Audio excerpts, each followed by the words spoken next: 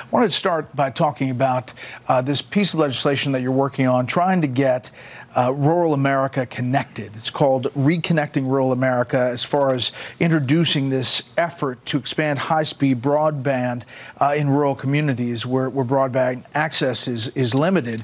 And if you look at this graphic, lack of access to high-speed broadband, 8.3 million U.S. homes and businesses, and it's really affecting kids most of all. Senator Marshall, first to you. Well, Brett, my mom grew up on a dead-end road in the middle of Kansas without electricity till 8th grade. Eventually they got water, eventually they got a phone service even. So in today's rural America, this high-speed internet is as important as electricity was then.